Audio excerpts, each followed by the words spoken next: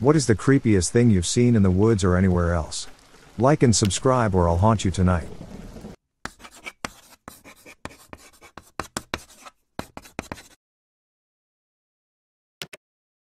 I once worked as a housing inspector. A new client had purchased a house and I was tasked to go and inspect it. From the information on hand, the house was a very old home, built 1908, and was quite the derelict. I was in no hurry to inspect the house in my honest opinion, so scheduled it for my last stop of the day. I did my jobs as per normal and then made my way to the house. I parked my car on the road, and as I walked up the path, nothing extraordinary jumped out at me. It was a run-down 3-story house. For me, it was just your run-of-the-mill wreck. I guess the buyers had walked through and seen some potential in the home, but I could see none. It was getting on to dusk, and as I didn't have the key for the front door, I made my way around to the rear of the property to access the rear door. As I came around the back of the house, I noticed that the back door itself opened up into a large kitchen. What caught me at that point in time was, as the sun began to set behind me, I could feel a drastic change of air temperature. It was late summer and I assumed this was the reason for the drop in temp. I turned to look at the sunset, noting that the cloud cover gave the sky a nice crimson hue. I turned back towards the door and that's when I saw it. On the other side of the kitchen was a door that led into a hallway which in turn led to the front door. The front door had colored glass. But what was standing in the darkness of the hallway, to this day, still makes the hair of my neck stand up. There was a silhouette of man. Judging from the build, I could tell it was a man. There was no distinguishable features to see, just a black silhouette. What happened next froze me to the spot. Where his face was, 2 eyes opened, and they were the color red. Unblinking and unmoving, those eyes glowed red and I could tell they were looking right at me. At first, I couldn't look away.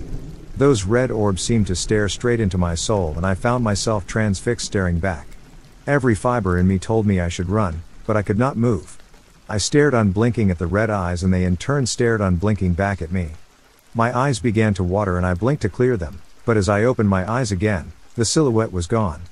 I freaked. I quickly ran around the house, jumped in my car and sped home.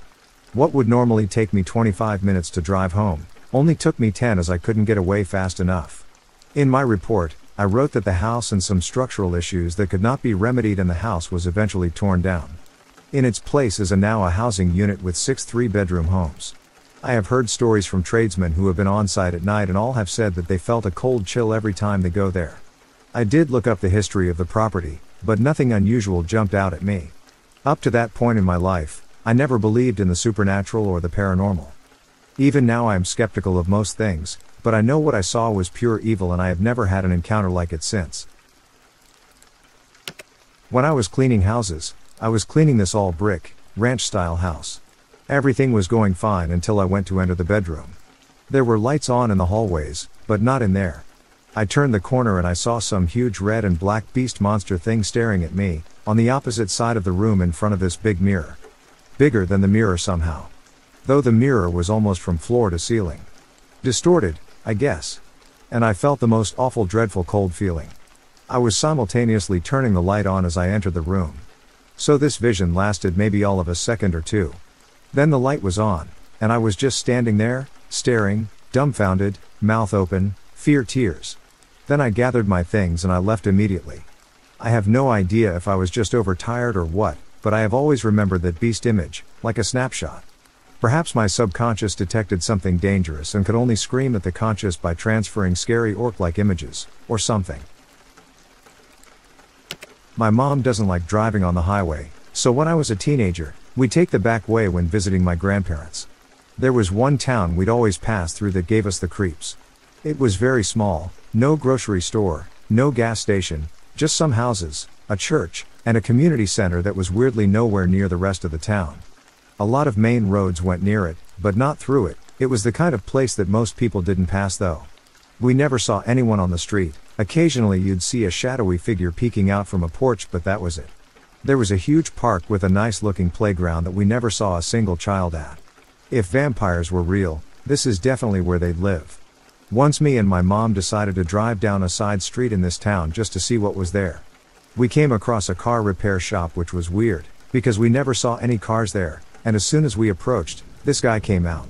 His face was not the shape of a normal human face, it was kind of lumpy.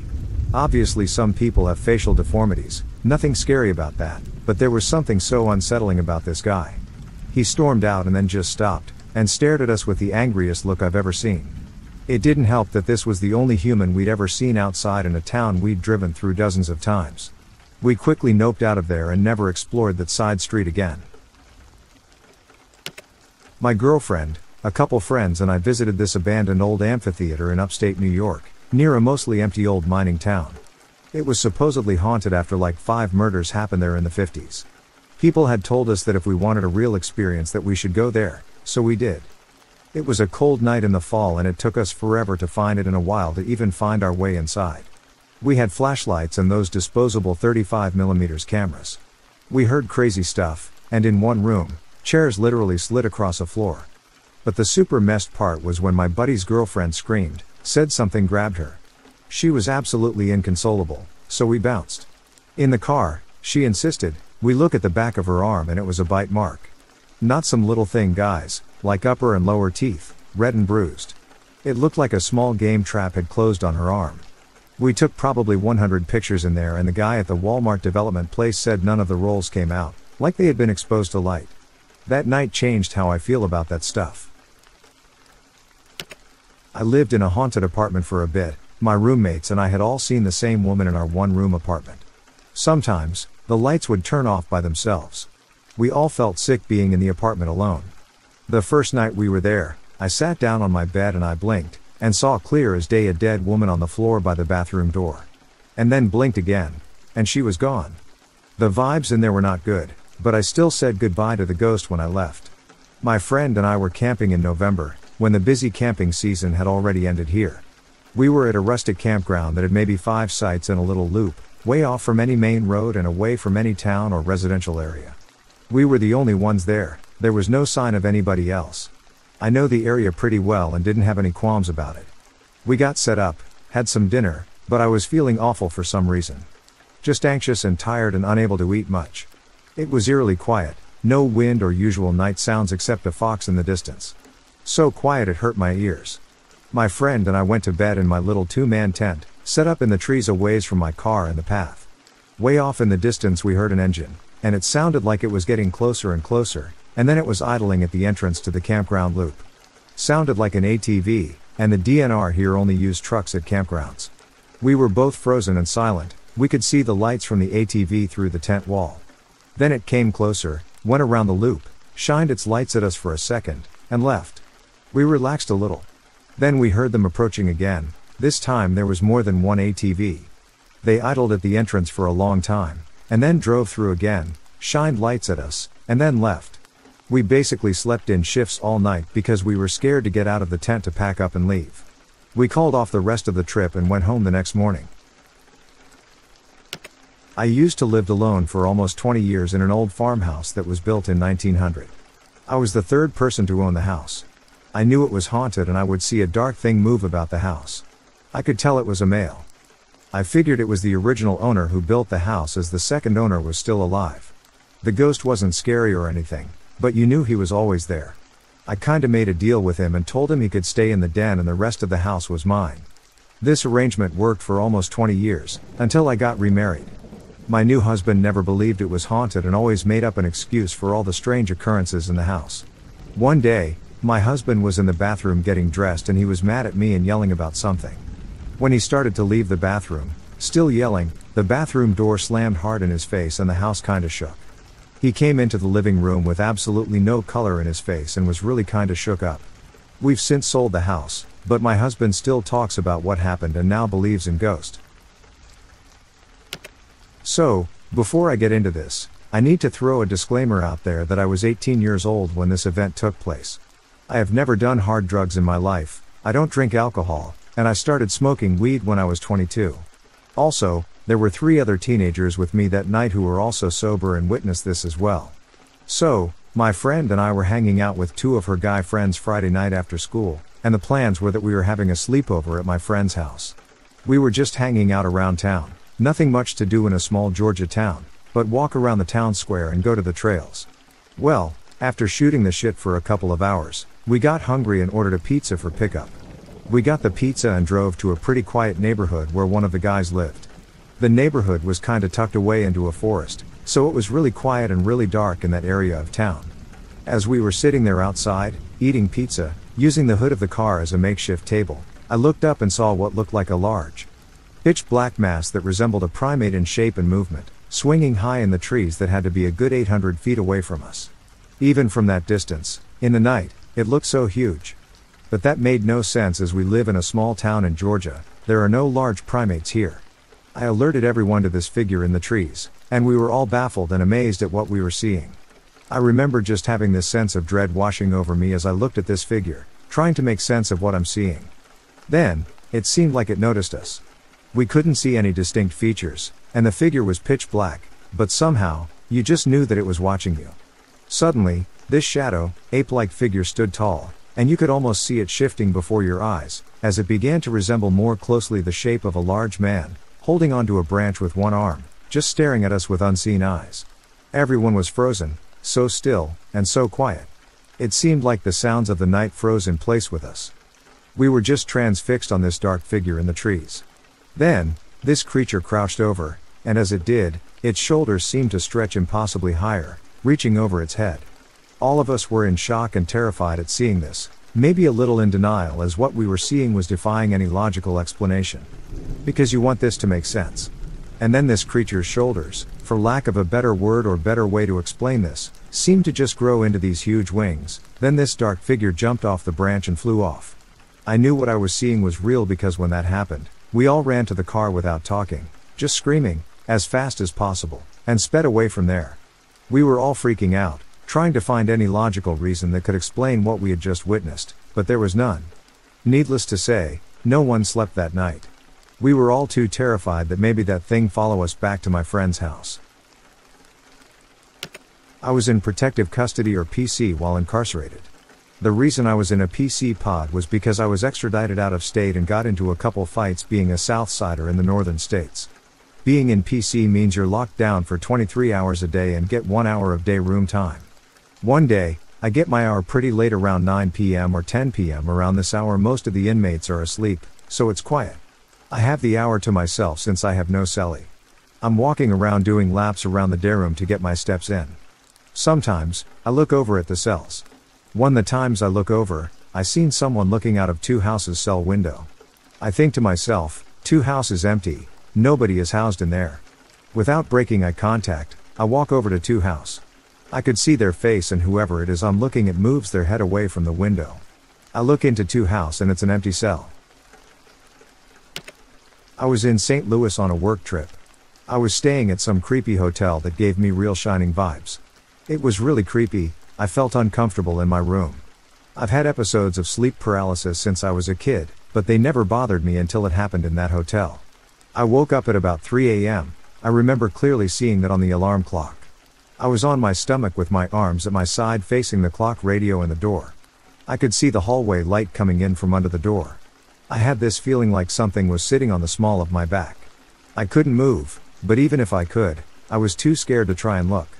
My cell phone was on the bed in front of me, and I thought, everything would be fine if I just called my mom. I couldn't move to get the phone. After a few minutes, I felt this cold pressure push into my lower back and shoot up towards my head and down towards my feet. I was able to move after that. I was there for a few more days and was so glad to get out of that hotel. I saw a living ghost or whatever the hell this phenomenon is called once when I was a kid too.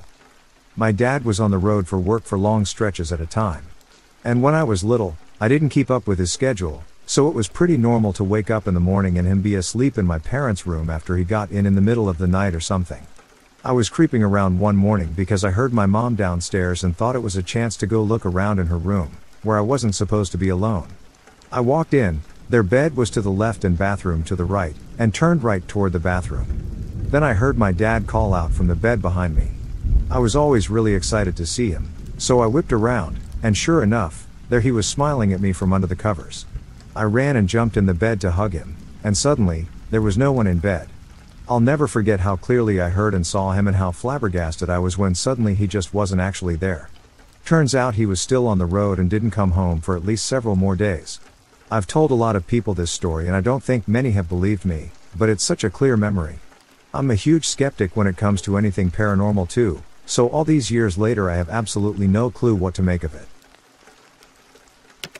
2010 Woods of Arkansas. Still to this day my friends and I get chills talking about it. About 5 or 6 of us were smoking in the back of my buddy's F-150 and pulled into a random spot off of some backwoods in Ozark, Arkansas. I'm talking population of like 1,500 people. I just recently moved there from a big city and didn't know much about animals at that age, 16 years old. About 15 minutes of us being in these random woods, I saw a set of eyes staring at us. Not knowing much, I just thought it was an animal or something in the woods. Like an owl, because it was about 10 or 12 feet in the air, but it didn't blink, getting goosebumps writing this. After looking at it for about a good 30 seconds or so of this thing not blinking, and me slowly focusing on it, I noticed it didn't have pupils either. Still, not freaking out yet, I point through the stoned laughs and conversation at the thing looking at us. I'm laughing too, like, what is that?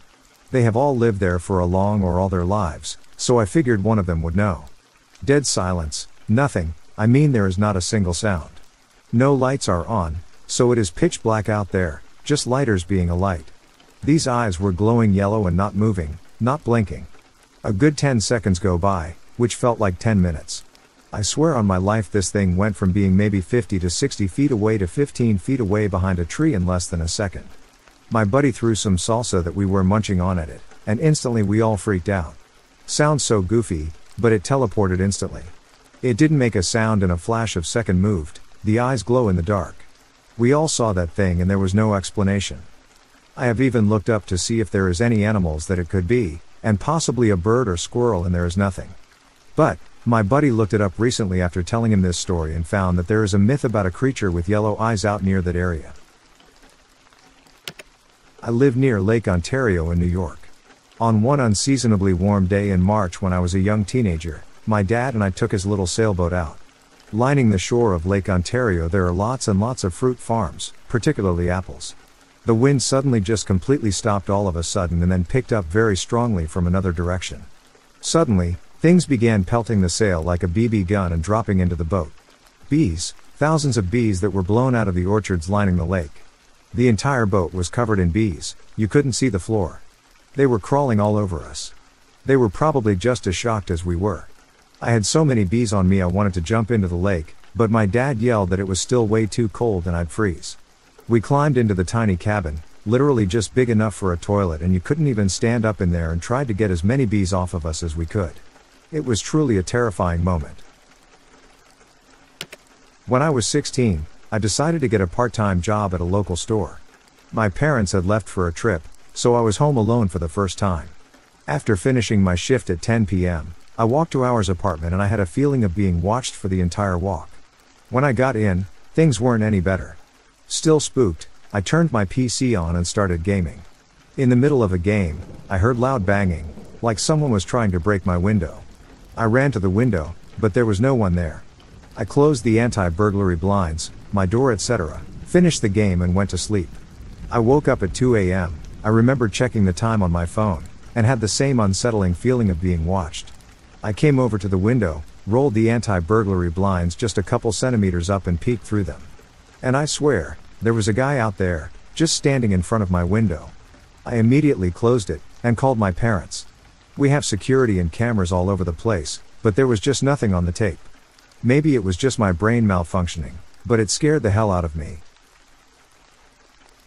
I was camping in a remote area with my friends when we saw something incredibly creepy. We had just finished setting up our tents and starting a fire when we heard some rustling in the bushes nearby. At first, we thought it might be a small animal, but the sounds were too heavy and deliberate.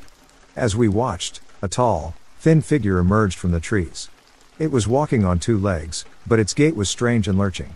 It had long, spindly arms that reached almost to the ground, and its fingers looked like they could wrap all the way around a tree trunk. We were frozen in fear, watching as the figure slowly made its way towards us. As it got closer, we could see that it had a humanoid face, but its eyes were completely black, without any whites or pupils.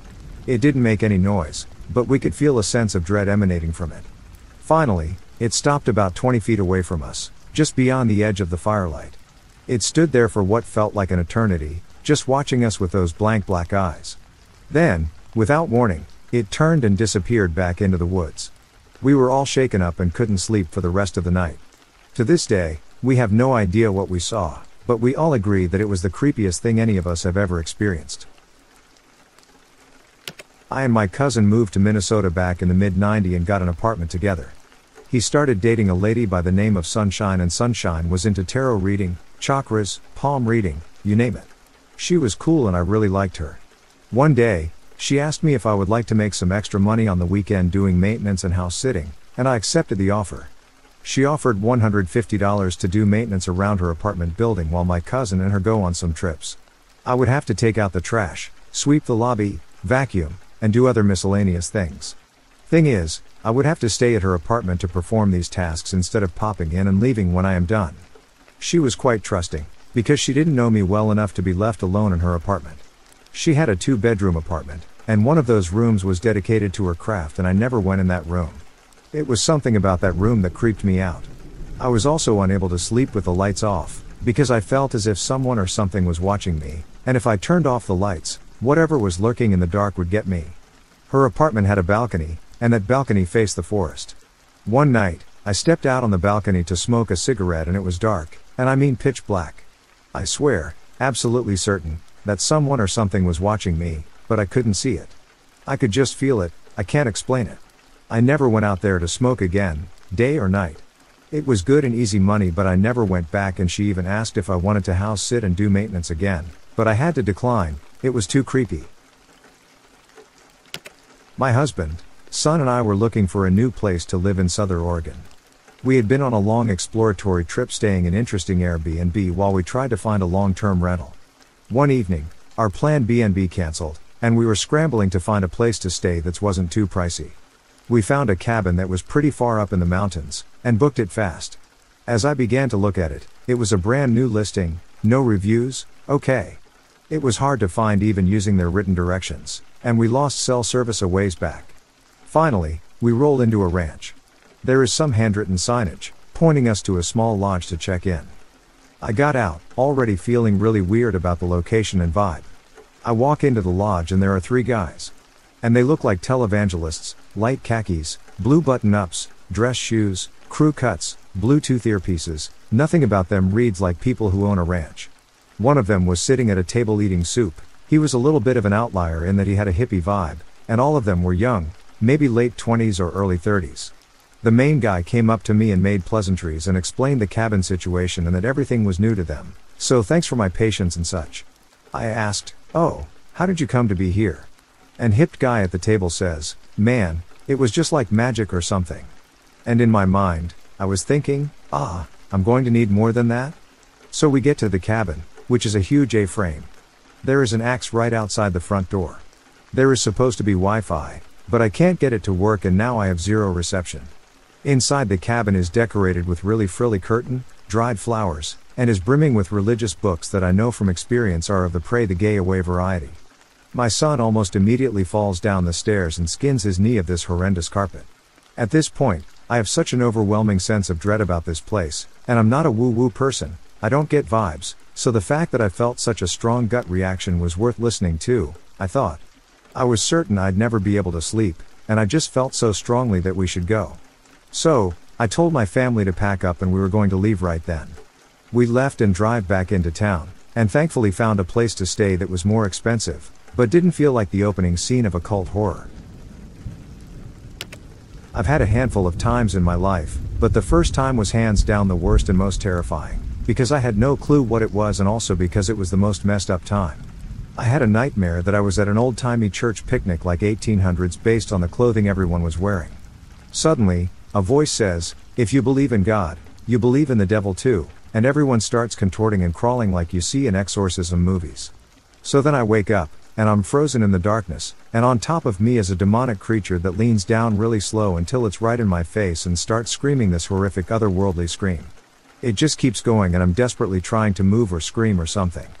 Finally I'm able to twitch my pinky toe, and suddenly, I can move and it's almost like I woke up for a second time. Turned on the light and cried. Never told my parents until recently for a laugh. I didn't back then because my mom is Catholic and I thought I was possessed and didn't want to be exorcised. I was really poor and didn't have internet, So I couldn't find out what it was until years later.